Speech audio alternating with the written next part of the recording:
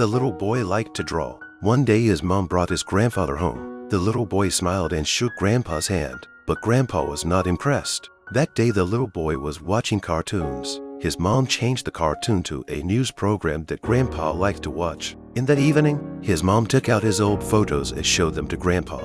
Grandpa still didn't know what to do. It turned out he had Alzheimer's disease. He can't remember anything. Mom looked at the picture and cried. One day, the boy found a picture of his grandpa when he was little. He had an idea. He drew this scene on the back of the photo. When Grandpa found the photo, he saw this scene on the back of the photo.